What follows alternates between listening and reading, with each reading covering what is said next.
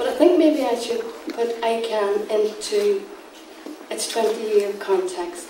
And in 1992, we had the good fortune to host an international theatre workshop. And we were lucky to have two of the world's leading practitioners in the field. We had Barney Simon, founder and artistic director of the Market Theatre of Johannesburg, and Augusta Boal, word theorist on theatre of the oppressed. I was able to witness how with such great ease and engagement those two men work with our community workers, social justice workers, and community artists and arts practitioners and writers. And to this day, the impact of their work is still packing a punch well above its weight. So that inspired me to, whenever I could, whenever funding was available, to bring artists to share their practice and to work with our communities. So that was the first step to ICAN. The second was one night in 1988, and we had Ridiculous Theatre Company in residence. They are now residents in the Barbican in London. And after all the audience had left and the actors had left, there was a couple waiting downstairs for me, and it was Mike and Peggy Shapiro, two New York-based writers, directors and producers. And they loved this place, they loved the city, and we started to talk. And they told me about a project called the Rat Conference. And that's where I met Eric Airn, because I was invited to go to the University of Iowa to take part in that. And Eric coordinated it. He was head of playwriting at Iowa. And I have to tell you, the whole team of Harvard professors of drama were there as well, so I felt really very privileged and a wee bit out of place. But anyway, the third step was ICAN, and that was our Youth Cultural Arts Network that we coordinated for 3 years, thanks to funding from Peace Monies. And ICAN became ICAN. And today we want to see ICAN becoming We Can. I think somebody else took that one. So way back then, we knew and we could see and we could witness the effects of using the arts to help communities understand each other a wee bit, and hopefully at times maybe help keep the legacy of our past. In February this year, through NCORE, the Centre for Conflict Studies at the University of Ulster, McGee campus, I was privileged to be accepted to go to South Africa.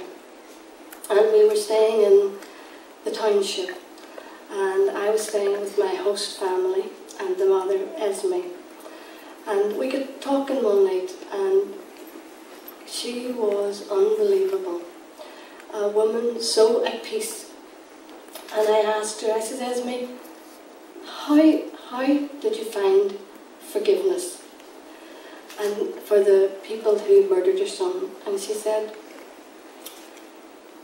by forgiving them, I freed myself. And then she started to sob and cry.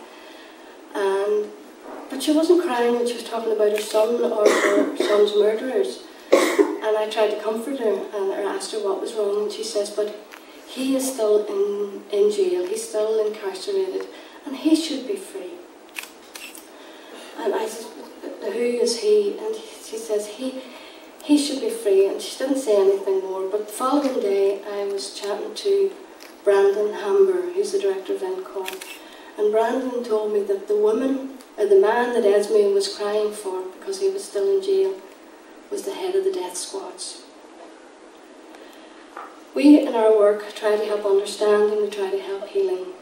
Forgiveness is something else, and something that, because it's so individual, people find very hard to do. But Esme showed me the power of forgiveness in her life and within her community in the township.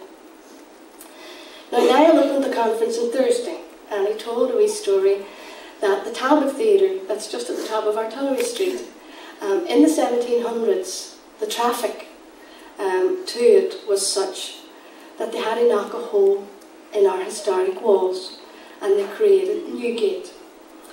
These days we have to count the footfall for all our Arts Council and all our grants.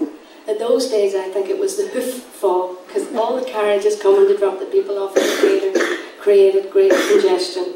So a hole was knocked through, and that's one of, I think, the Playhouse's hopes for ICAN and the future of ICAN, that our work, your work, and our work in sharing, that holes will be bored through and walls will be knocked down, and we'll have greater and more impacting pathways to peace and reconciliation. And away in the beginning in 1992, a journalist says to me about the Playhouse and our work, and I says, well, you know, we really want to try and use the arts for social service, for our communities. It's a community service. And in a context then, before ceasefires or Good Friday agreements, we would try and engage our communities in talking about our past and our present and hopefully our future. And I says, after all, we're based in Artillery Street. Why not use the arts as weapons to Fort Pete? And he says, I hear the boom already. So over these 2 days, please, let's hear that boom, because we can.